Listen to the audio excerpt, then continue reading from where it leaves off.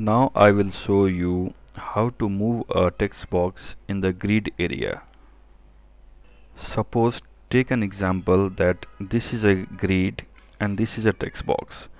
So wherever I click like this in any row or any column, this text box will move to that column and row. So how to do it? So for this, stop the program and come to the grid. So if I click the grid, the text box should move there. So it means let's do one thing. Let's do first of all of column wise. If I click any column, it will move to that column. So first of all we have to understand the value of grid click. Suppose if I click here, it should give a message that this is column 1, this is column 2, column 3, that way. So for that, double click on grid. So grid click will come. Now type the codes: message box grid dot mouse call. So this code means if I click on grid, so mouse on the column, then that value will be displayed in a message box. So let's try.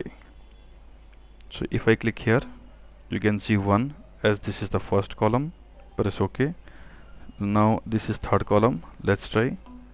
3 is coming, this is 4, and this is 5. So we can trap the column number by clicking on a grid. So now how to move a text box?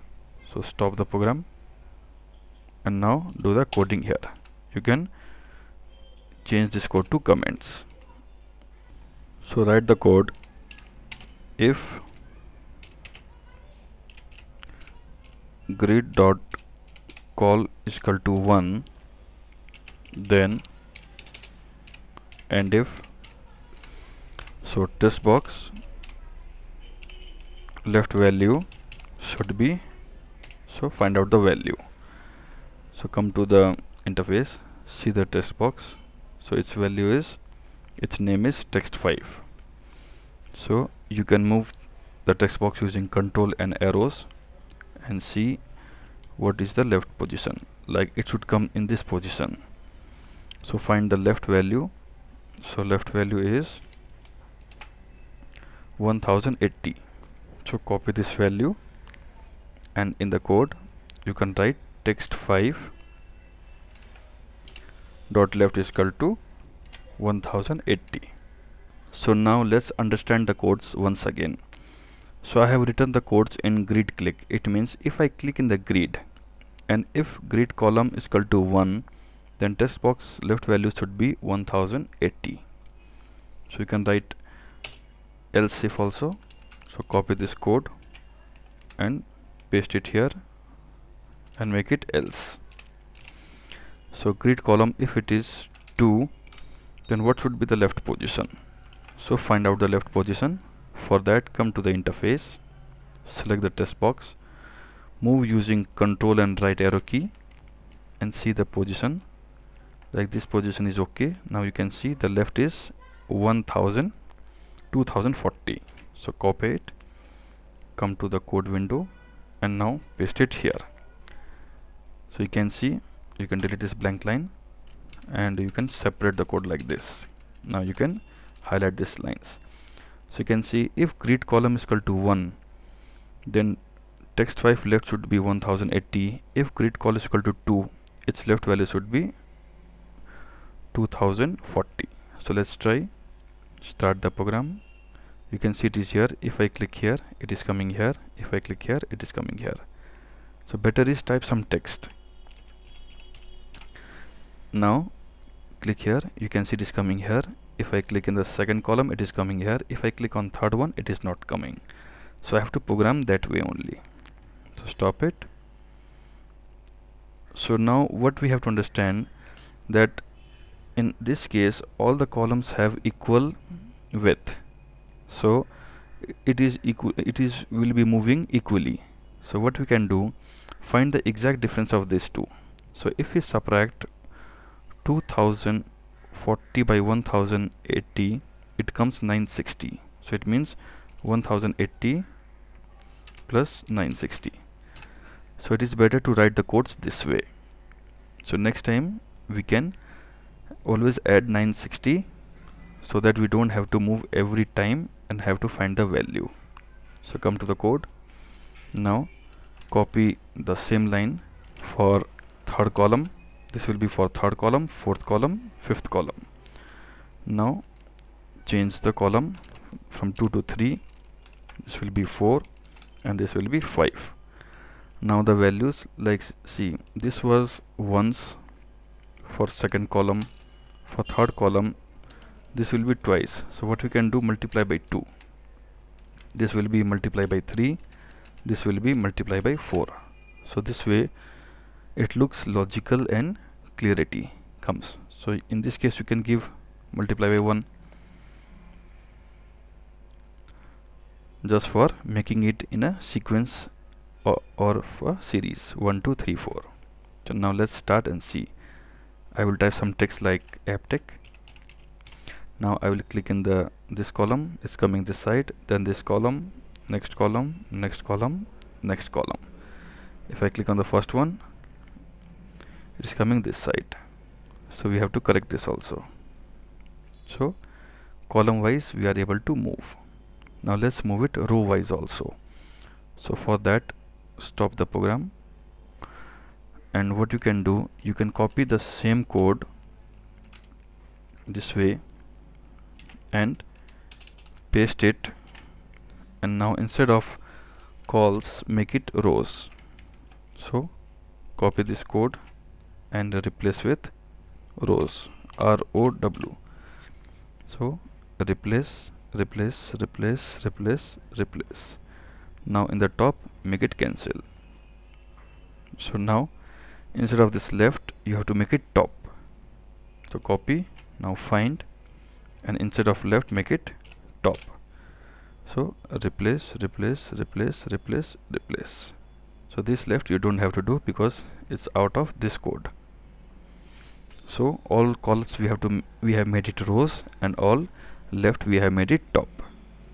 Now the values like 1080 you have to decide. So for that, come to the interface, move this TextBox to the top using Control and up arrow key. Now you can see it have come to the right position. Now come to the top property. So come little bit bottom. So you can see it's 600. So copy this value, come to the code window. Now this all 1080 have to be made 600. So you can make it 600. So this way for 5 rows we are doing the programming. Now what should be this value of 960? So come to the interface. Now select this TextBox. Now come at the bottom using Control down arrow key. Now see, this is the perfect position. Now see the top value 840, and what was the base value? 600. So 600 and 840 have a difference of 240. So you have to make it here 240. The same logic as we have used in columns has to be used in rows.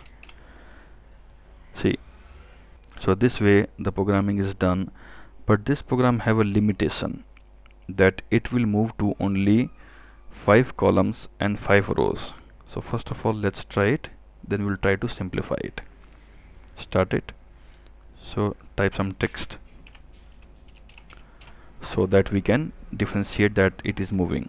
See, if we click anywhere it's moving, but if you move below this it will not come because we have programmed up to 5 rows. So now what can be done that it can come to any rows and any columns? So for that we have to program little bit dynamic way. For that, stop the program. This type of code have limitations, like this code for columns and this for rows. So how we can make it dynamic? So for that, what we have to do, come at the top and write the codes like this. So first of all you can disable this part, and you can disable this part also, and you can come at the top copy this line and come at the top and paste it here. So what you have to write, that its left position should move according to the grid call values. So grid call values will be 1080, so you can use 1080 plus 960 into, now what you have to see, that if it is column 2 we are multiplying by 1, if it is column 3 we are multiplying by 2, so 1 less. So 5 means 4, 4 means 3, 3 means 2, 2 means 1. So what you can do here, multiply it by mouse call, because this 2 means mouse call value minus 1, and you have to first of all put them in bracket, then only it will multiply. So now let's compare this code with this whole code. So what it will do, if you click on a grid, first of all it will take the value. Suppose we have clicked on 3, so what it will do, it will take 3, this is 3, 3 minus 1 is 2, 2 will be, like you can see this 2 code. If we click on column 3, so you can see this will, mouse call will become 3, 3 minus 1 is equal to 2, 2 multiplied by 960 plus 1080, you can see this code is coming. So this whole line you can write in this one line, and this becomes more dynamic because every click it checks, but this one checks for only 5 columns. So now let's try that this works or not. Start the program.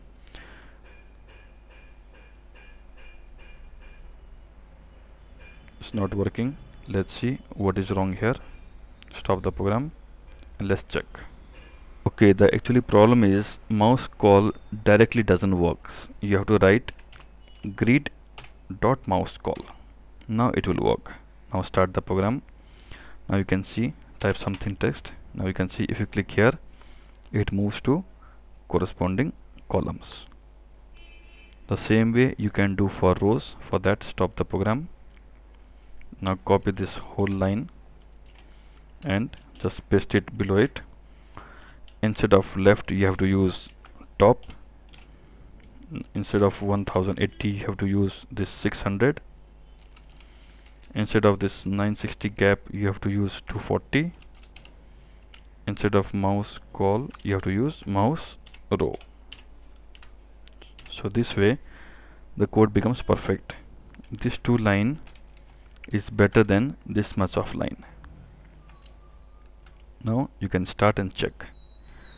Click anywhere. First of all type some text so that you can feel. See, anywhere you click, the text box move to that position. So this is the end of our tutorial of moving a text box on the grid area. Thank you.